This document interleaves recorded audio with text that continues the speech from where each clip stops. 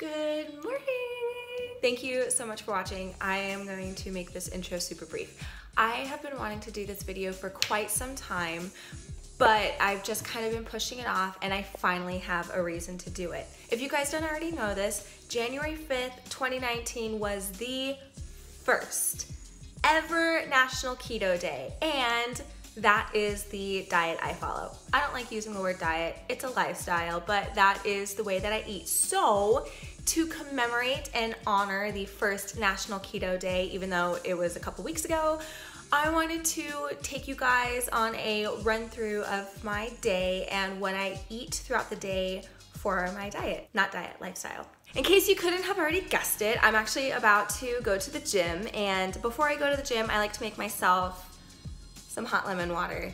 Lemon water is really good for the keto diet. It's actually, lemon water is just a natural antioxidant. It just kind of flushes your system out, but it also jumpstarts your metabolism. So instead of drinking coffee before I go to the gym, I wait until afterwards because first off, coffee dehydrates you, and that is the last thing that you need before you're about to work out. But secondly, I don't know what my second point was. Ah, well. Something else that I will drink before I work out is a pre-workout drink. I am specifically using this for my pre-workout. This is technically, has nothing to do with keto, but today, if it's going in my body, I'm gonna tell you all about it. But anyway, what is this?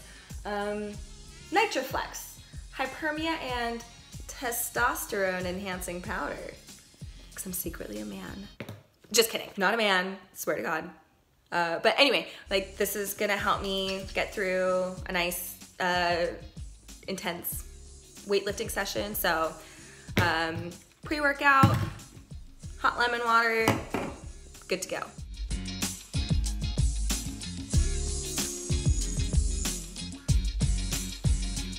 I'm stuck in traffic right now trying to get to the gym. I bet you there's an accident up ahead because some idiot doesn't know how to drive in the rain. I just want to use this as an opportunity to kind of talk a little bit more about what the keto diet is, if you don't already know what that is. The keto diet, or ketogenic diet if you want to be official, is a high-fat, moderate-protein, low-carb diet. Basically, your calorie intake should be made up of 75% fat, 20% protein, and 5% carbs, and that's it. Bread is out of the picture. Pretty much anything in a typical American diet, out of the picture. There's a good way to follow it and a bad way to follow it. One thing that is super important when following the keto diet is to keep track of your macros or your macronutrients throughout the day, and those are what I just listed. Your macronutrients are the main, hey, stop shaking. Your macronutrients are the main sources of where your calories come from. So fat, protein, carbs. Everyone has a different macronutrient plan to follow. It is all based dependent on what your fitness goals are, what your health goals are, whether you're doing it to maintain your weight, lose weight, gain muscle. A while back, I personally calculated my macronutrients, and throughout the day, my goals are to eat 150 grams of fat, 105 grams of protein, and only 20 grams of carbs. And when I say carbs, I'm talking net carbs, not carbs. Net carbs are your total carb intake minus your fiber intake, and that results in your net carbs. Okay, so in my pre-workout drink that I had, it's made up of 0 grams of fat, carbs, and 1 gram of protein. So I have 104 grams of protein left to eat throughout the day in order to hit my macros goal. Macro or macros? Do you pluralize it? So that's basically like a really super quick bullet point run through of what the keto diet is and how you follow it. I just wanted to tell you guys beforehand so that way you have a basic understanding of why I'm going to be eating the way that I'm eating throughout the rest of the day. And my exit is coming up, so I'm gonna get back to driving. guys, I just finished my workout, and I also just realized that in order for me to show you guys what I eat today, I have to go grocery shopping.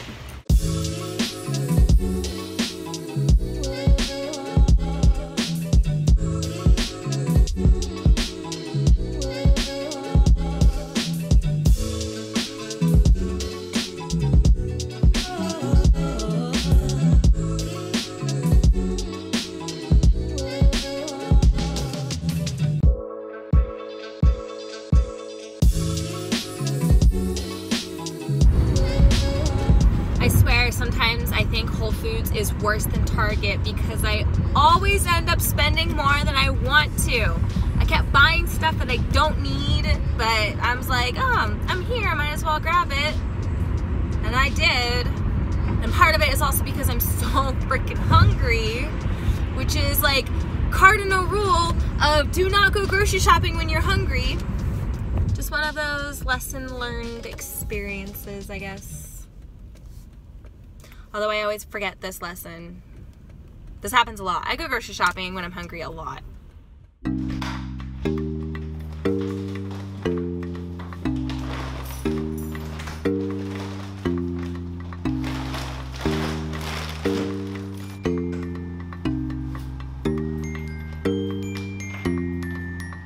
Okay.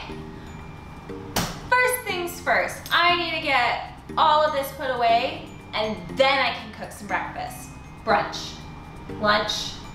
I don't even know at this point anymore, but I can at least show you guys what I eat, especially when it comes to a post-workout keto-friendly meal.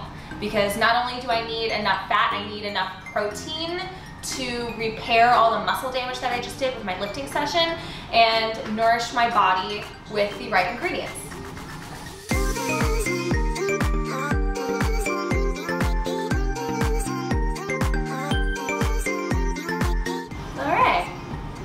That was pretty quick and easy. Sweet. Coffee. I haven't had coffee all day. Bulletproof coffee is a huge staple in my keto diet. It helps me reach my fat macros for the day, so I'm gonna get that going, and then I'm gonna bring you guys in closer and you can kind of see what I'm gonna whip up for my meal.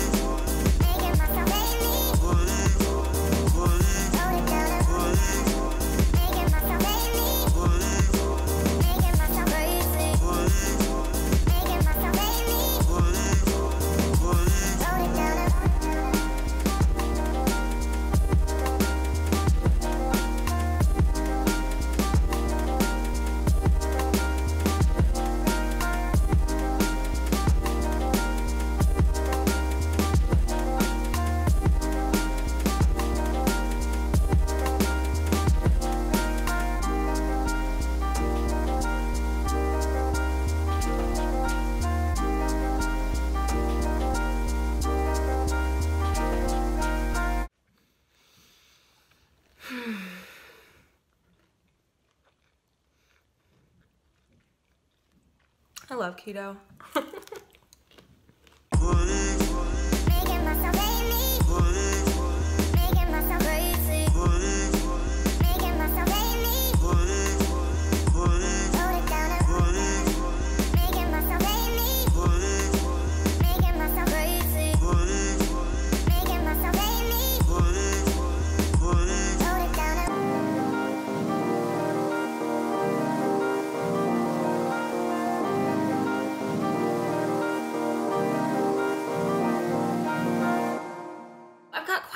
time to kill while my avocados are in the oven because I didn't time this out correctly.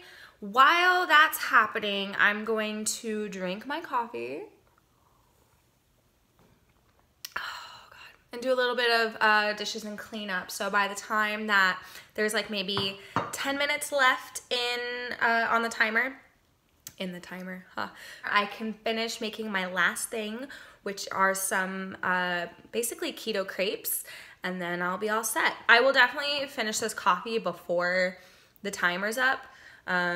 So this is my amuse-bouche to my breakfast, or appetizer. Amuse-bouche sounds better.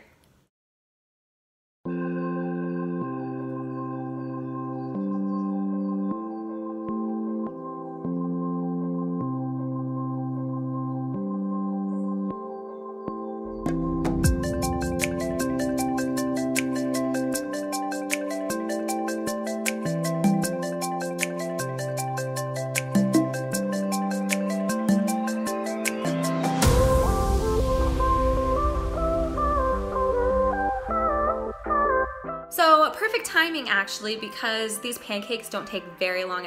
Actually, they hardly take any time at all to make because they end up being so thin. So I've got like 5 minutes left on my, just kidding, I have 7 minutes left on my timer, so I can knock this out and I can finally eat.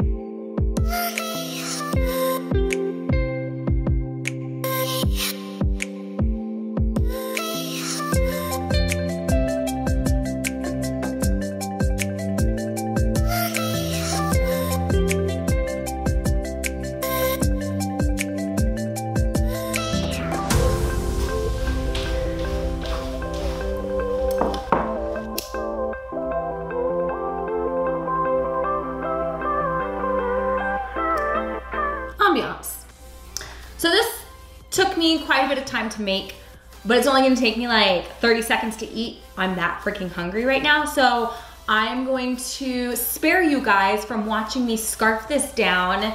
And then afterwards I will get into kind of what I was talking about earlier in the car in terms of macronutrients, and then you guys can wait until I eat my dinner tonight. Bon appetit to me.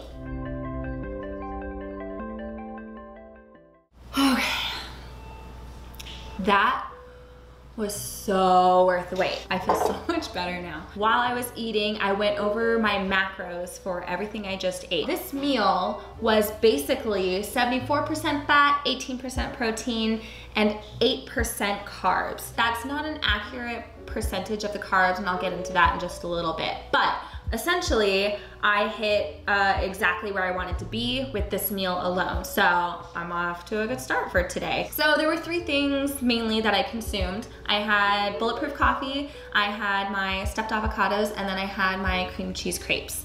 Bulletproof Coffee is a great staple in a keto diet. It's not necessary, but I personally love it. It's smooth, it's creamy, it's got a nice like texture and flavor to it, and you're not adding a ton of sugar or cream or crap to it. My Bulletproof Coffee was, I'm looking at my paper, I have it all written down right here. So my Bulletproof Coffee, 0 carbs because there's no coffee in carbs. There's no carbs in coffee, there's no carbs in butter, and then I added Brain Octane Oil, which is basically a form of coconut oil, 0 carbs as well. 25.8 grams of fat and 0 grams of protein as well. So that's why I love Bulletproof Coffee, because it really helps me hit my fat macros for the day. Next, we had my stuffed avocado. Just 1 avocado. It has 12 grams of carbs, 21 grams of fat, and 2.9 grams of protein. But we're counting net carbs when you do keto. So there's 10 grams of fiber, which means there's only 2 grams of net carbs, so that's what I count. And that is also why avocados are so great in a keto diet, because it's super high in fat, very low in carb, high in fiber, so you're getting a lot of nutrition out of it. And it's also extremely filling. My crepes. You typically want to avoid fruit in general because they're so high in sugar, but berries are so low in carbs that that's one of those like rare exceptions that you can have. I had like 4 different berries. Each of them had like maybe a gram of carbs per serving that I had. So we're just gonna count 4 grams right there, less than a gram of fat and protein. I'm gonna stop throwing numbers at you, but the main point is I stayed within my target range. And I was probably maybe about like 4% carbs even. So those numbers are a little bit skewed because I use MyFitnessPal to track my macros. It doesn't track net carbs, it just tracks overall carbs. That's where that number comes from. Now that I know exactly where I'm at, I can proportion my dinner the way that I need to. So, until Alyssa's next cooking adventure that's gonna take place in like 4 hours, I'll see you soon. Okay, so it's getting to be about that time where I need to eat my dinner. I'm still pretty full from my breakfast, partly because it was so filling. That's one benefit of the keto diet is it's so much fat that it keeps you full throughout the day, but also because I ate so late that you know, I'm still kind of not hungry, but I do need to eat. I still need to hit those macros. I'm going to make a super simple dinner right now, just some pan-seared salmon, oven roasted broccoli, and a little side salad, and that's it. And I'm off to it.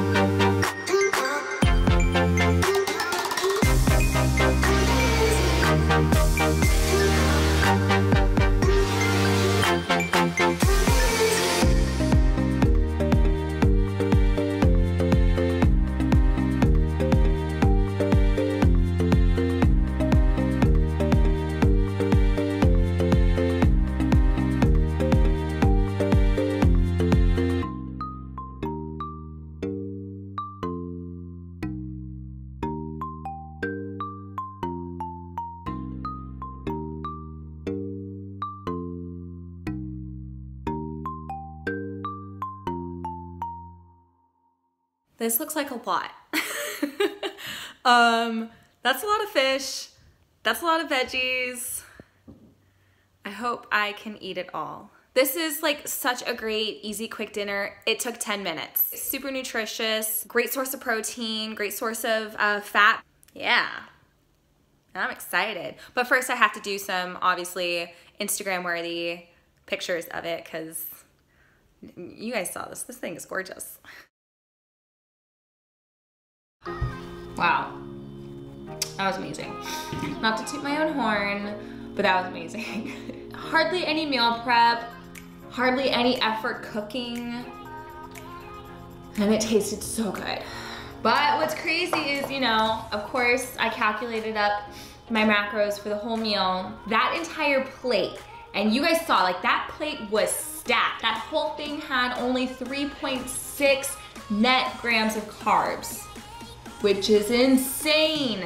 This put me right, just a smidge past my macros for my fat and my protein, but I stayed under for my net carbs. My goal was to stay under or around 20, and for this meal and then my breakfast that I had earlier, brunch, lunch that I had earlier, that put me at 15 grams of net carbs altogether. And I am so freaking full right now. That is what I eat in one day of being keto. Now, today is a Saturday. Saturdays and Sundays are a little bit of an exception because I have the ability to be home and cook full dinners and full breakfasts.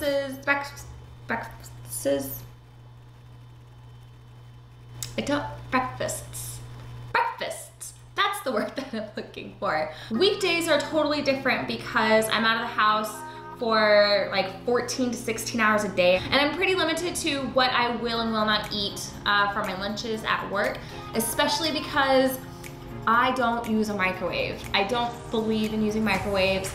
I haven't used a microwave in like 8 years. I have had a lot of my friends like try to talk me out of my crazy thoughts and telling me like microwaves are fine, like there's nothing wrong with them. Regardless, I still don't like using a microwave. That's just not how I believe in heating my food, cooking my food. That's just not my thing. Anyway, so that is what my day on keto looks like. And you only saw me eat 2 meals.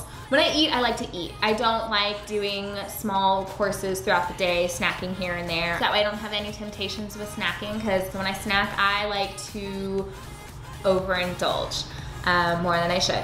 Let me know if you guys like this video. I would absolutely love to do more like these. This is something that I'm really passionate about. I love the keto lifestyle. I've had no drawbacks from it whatsoever so far. And also because I've been doing keto since like June, July of last year. So I've been doing this for like 6-7 months. I've kind of figured out what to do, what not to do, and I've learned from my mistakes. So I would love to be able to help you guys out if you have any questions, concerns, need some tips and tricks, recipes. This is my not bread and butter. I'm sorry, I couldn't help myself. I'm so sorry, but I'm really not. That was hilarious. That was freaking hilarious. I hope you guys laughed.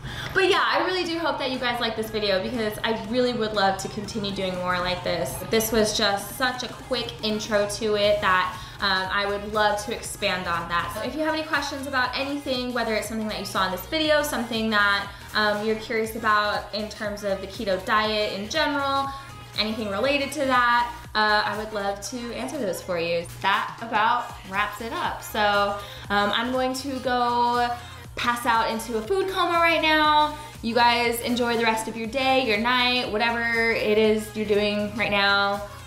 Sitting on the toilet, I don't know, I don't judge. Thank you guys so much for watching. Take care, guys.